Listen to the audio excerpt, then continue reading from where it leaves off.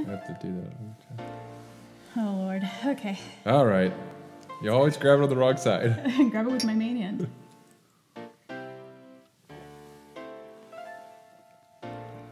Yummy. That went to my nose. Start the show.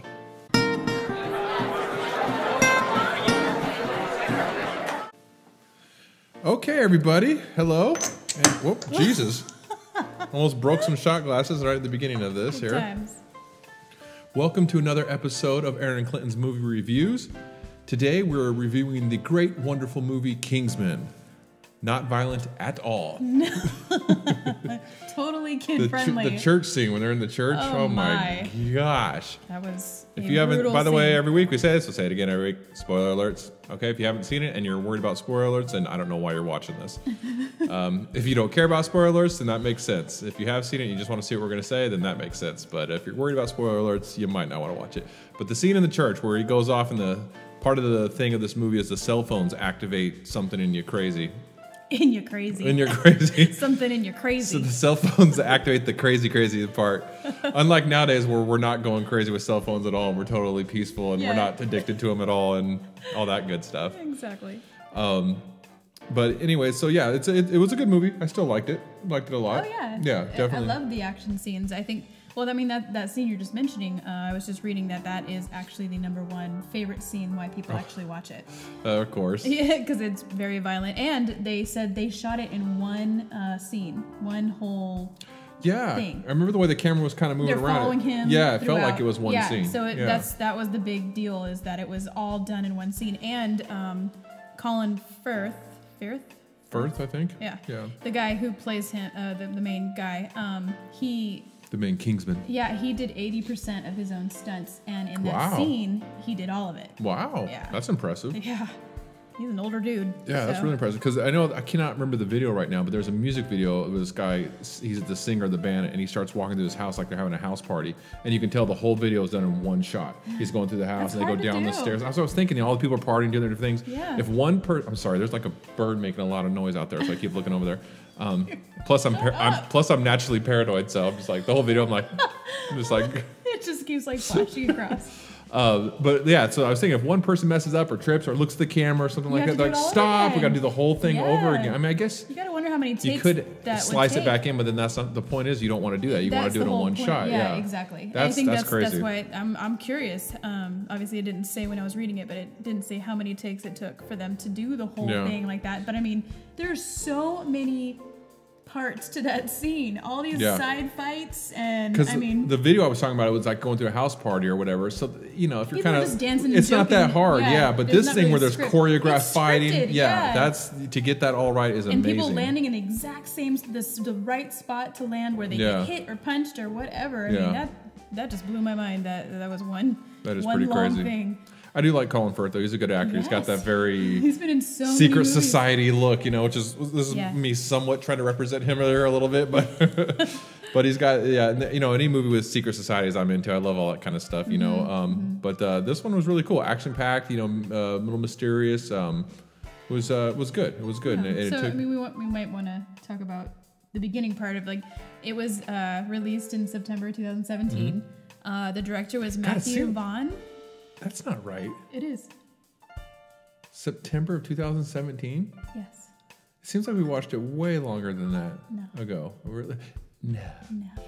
I did why are you stopping the show? Why are you questioning me on this and stopping the show, you idiot? I did the research. You do your research, okay? It just feels like it was a lot longer ago that we watched it. Because they came out with the second one last year. So it was like 1 year. Last year was 2017. No, last year was 2000. I mean. Are you sure you didn't look up Kingsman 2? Yep. I bet you did because I was like September 2017 because it was there. It was like at least 2 years ago. Yeah. Right? Or, sorry about this. We're doing this on the fly here. We could edit this all out. I did my research, but I forgot to do it on this one. We usually don't edit things out because hey, this is the way it goes. I do have a life. But and then who was there was the young kid that was the main actor in it too. I don't remember. What was his name? He actually was fourth bill. Taron Egerton? Yeah, this was his first movie, or not his first big movie. So this is what kind of because it's kind of like a British movie. You know, a lot of British actors and stuff like that. Samuel L. Jackson was in it, who is obviously not British, but but he's in everything. But he's in everything, so it doesn't matter. But he plays a character that kind of like the bad guy or whatever, the main bad guy, the main villain. He always plays a good bad guy. He does. But he plays a good guy too, because he played in the Avengers as Nick Fury. Oh, that's and right. He played a good guy. Yeah. So I mean, he plays everything. He could do. Yeah, he definitely does. Pulp Fiction. Well, that was sort of that was a bad and good guy, sort of. You know, at more. The end, he was a good guy. Yeah, but more bad guy. Mostly bad guy. And in this one, in Kingsman, he has a lisp throughout the whole movie. So he's always talking like this, and it's kind of funny. Well, like he's just crazy, dangerous guy. But he's like, oh, seriously, you know? It's just like that's what made it so funny, though. Is that he was a bad guy, but he was like kind of crazy and with his little lisp, and he was made fun of as a kid. You know how anyone with a lisp is really crazy? So it made sense, you know. That is not what I'm saying. You ever met someone with a lisp? They're just like, they're so evil, aren't they? That is not I'm kidding, of course. So anyways, yeah, I think we'll have to double check that. Maybe I'll put something in the video and I edit it later. September 17th, I believe that's when the second Kingsman came out. Yeah. Because that just seems too soon for that one. And I believe we also forgot to do fun facts on this one. 2014. 2014 was the first one. That I was gonna say it was a long time ago we watched it. And plus, didn't we watch it? Did we watch it here? No, obviously we weren't here. We watched it back in California. Yeah, we live in Alabama now. We moved here from California, but born and raised in California, I was at least. And she's from Florida. Not from Florida. Oh, that's right. She was born in Berlin. Yes, but yes. Germany. Thank you. Germany. That's right. But technically grew up in Florida. No, I was only there for 4 years. I technically grew up in California. The most important part of your life, though. I'm just kidding. She's like, was it? I grew up mostly in California. It was more like 11 to 15 years in California versus the 4 in Florida.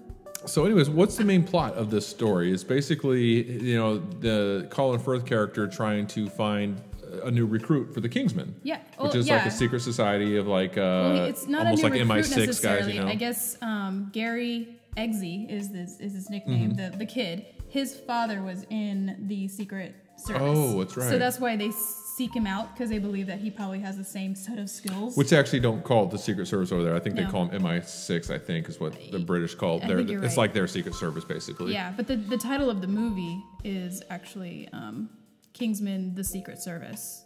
Oh, that's right. Yeah. Probably because they wanted it to be able to do better in America, so they did that. Yeah, probably. Although, you know, who knows how many Secret Service type agencies there are in all these countries that we don't know much about. You know, I'm sure there's more than just what we do know about, obviously. Yeah, that's the reason why they're secret. It's like we just found out they're listening to us all the time on these devices, and I'm sure that just started happening, right? They haven't been doing that forever. Sorry, I'm kidding. I'm kidding, NSA and CIA. We're just joking. We love you guys. Sorry. Just doing our little video. We're just doing our little video here at Code 3, 72, Code 3, Mary Head of the Lamb. And we're just not sending any signals or anything. We're just... yeah, I'm a dork. Okay, so what's some of the other movies that Colin Firth has been in? Well, probably mostly known like The English Patient, Bridget Jones's Diary. Oh, a big favorite of mine.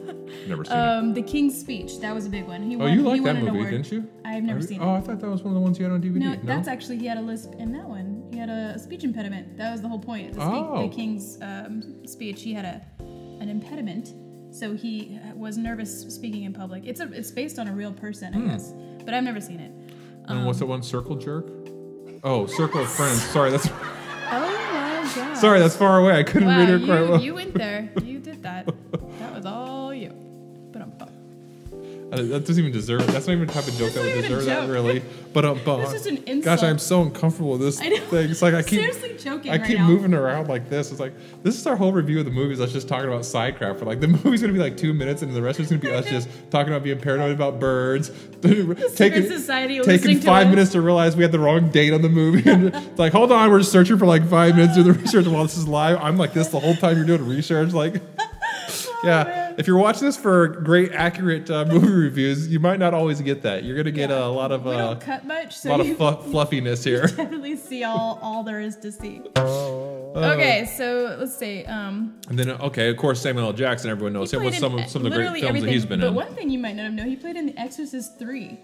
I didn't know that. I've never seen it either. I haven't seen it either. But one of The Exorcists, he played in that. I mean, he had to have been like in his teens. Was it like, devil, get out of here, devil? What if just from now on he decided to have a lisp in every movie? Or like, did you notice like ever since Kingsman he's had a lisp? Like that would be so weird. Like maybe he really does have That's one. a weird actor's choice.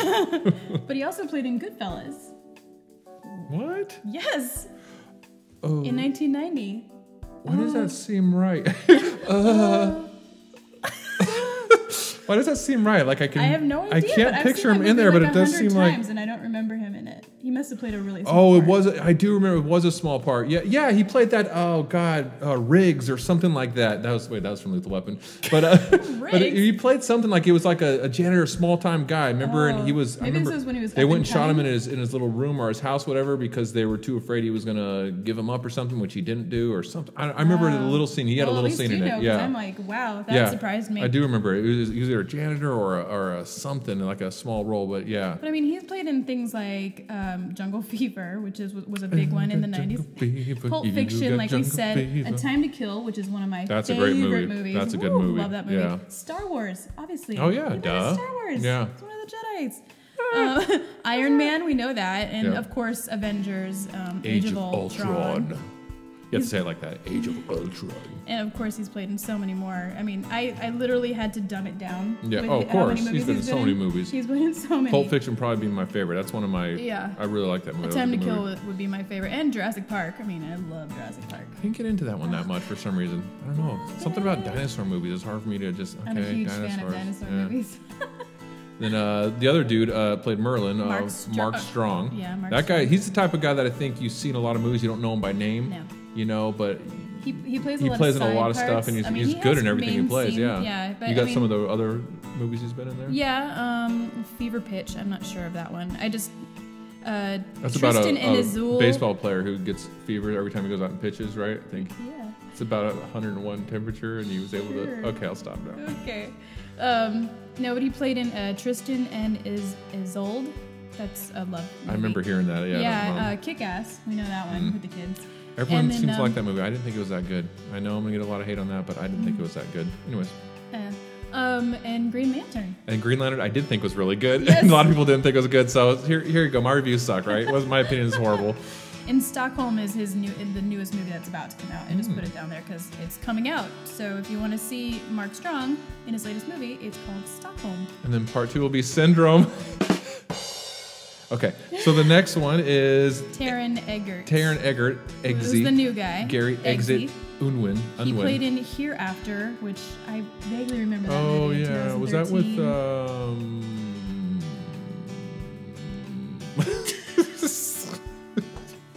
Well, I can see the guy's name, Greg something, Greg Kinner, Greg Kilborn. No, the guy he used to do. He always gets made fun of, but then he's done a lot of. Oh man, I can see his name. It's this dude right here. That guy. I'll edit him later. Anyway, he played in Legend, which was a big movie in 2015, and Sing. Our son loves that movie. He plays the gorilla. He actually sings. That's him? Yeah. As the gorilla? Yeah. The I'm still standing on the sing. What? Yeah. He's got like a deep voice in that one, kind of, doesn't he? No, not really. Not really. Okay. No, wow. But that's a surprise. They're really good there. He's got a really good voice. If that's his singing. Yeah, it probably is. But nowadays they can do so much with all the auto tune and all stuff, and they can make anyone sound good nowadays. But he was good. And then his latest movie coming out this year is Robin Hood. They're doing another Robin Hood. Oh no! Of course I have to see it. No, you're gonna see that. That's her favorite. Obviously not the one coming out.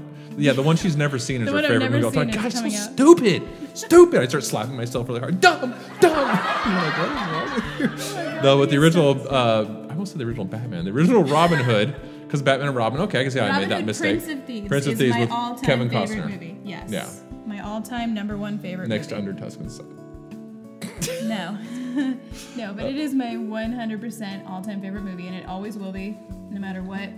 Other movies come out. No other movie's ever going to take it over. It will never top it because it introduced me to movies. It was the first movie I ever watched, which I absolutely loved about it, and it had amazing actors, even though like Kevin Costner is a little bit arrogant and he knows he's good. And I think he shows it in every movie he plays. He's an amazing actor, but he knows it.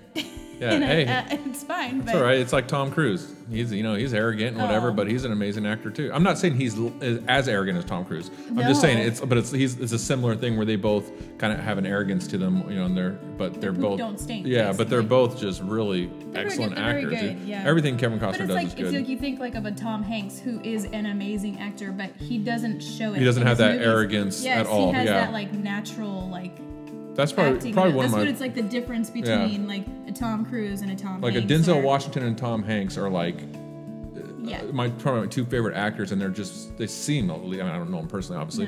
No. I know them personally. I talk to them all the time, but they seem like genuinely good, genuine people. You'd like to hang out with and have a beer with or something. Yeah.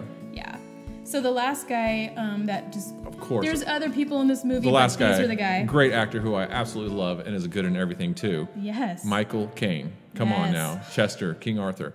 Michael Caine is obviously good, although he does do a lot of the similar roles. He does play kind of a lot of the same backup character in a lot of his movies, but it's so believable good. Every time you believe what he's doing. He's just got that British accent. He's been acting forever though. I didn't put it on here, but I mean his acting thing went back to the 1970s, 1960s. I mean he's been acting for a long time.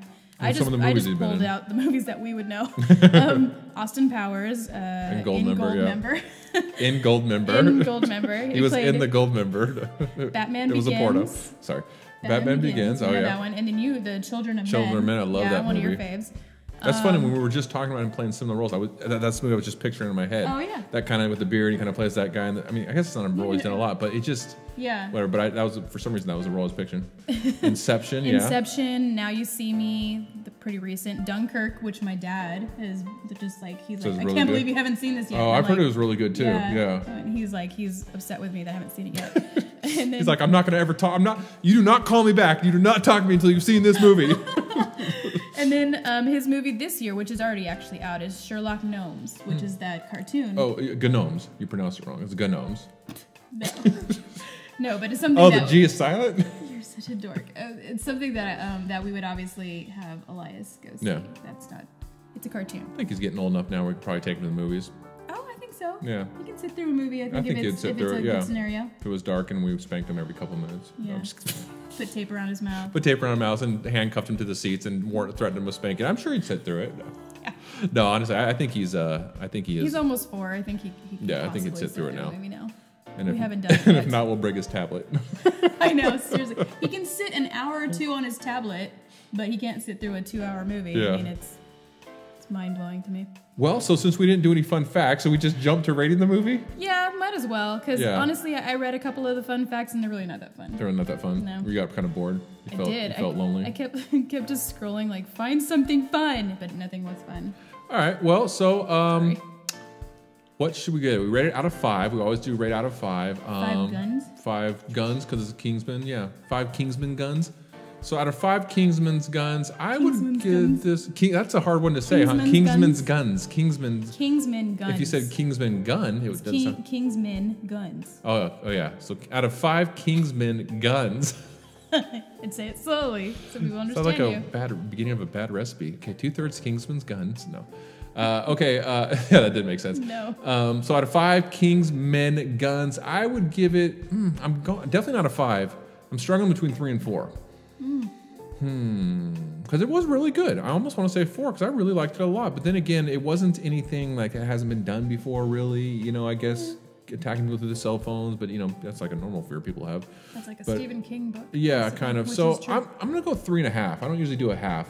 Oh. Is that all right? Yeah, of course. I did a 4.5 last When this time. turns off, you're not gonna be upset with me and just walk away? Well, I mean, what comes off the camera... That'll probably happen either way. Okay. So I'm always disappointed in you. No, I think I'm gonna go 3.5 because 3 seems like it's not quite enough credit for how good it was. 4 seems like it's too much. So I'm gonna go 3.5. What do you think? I'm going with a 3. Okay. Yeah. I mean, this is more your style of movie, like you said. It's more of like a secret society almost, a secret service thing. That's more your kind of wavelength. To talk more on that little point, it's like it is, but the reason why it's going more towards 3.5 for me is because it's a little more Hollywood-y type. We're like, what's the other one that has a secret side with Matt Damon in it? It's like 3 hours long. Angelina Jolie. I love that movie. Wanted? No. The secret. I'm sorry. The Good Shepherd. Oh no. The Good Shepherd, which she doesn't care about. I loved that movie. But that was more long. Because it was more like realistic to how things are, and long. It was very long. But it wasn't like this one was way more Hollywood. You know what I mean? Way magical. It was more entertaining. Shooting and stuff like that. It brought in a younger audience. This was more mass appealing. But the Good Shepherd one was way more. It was boring. deep. It was not boring. It was deep.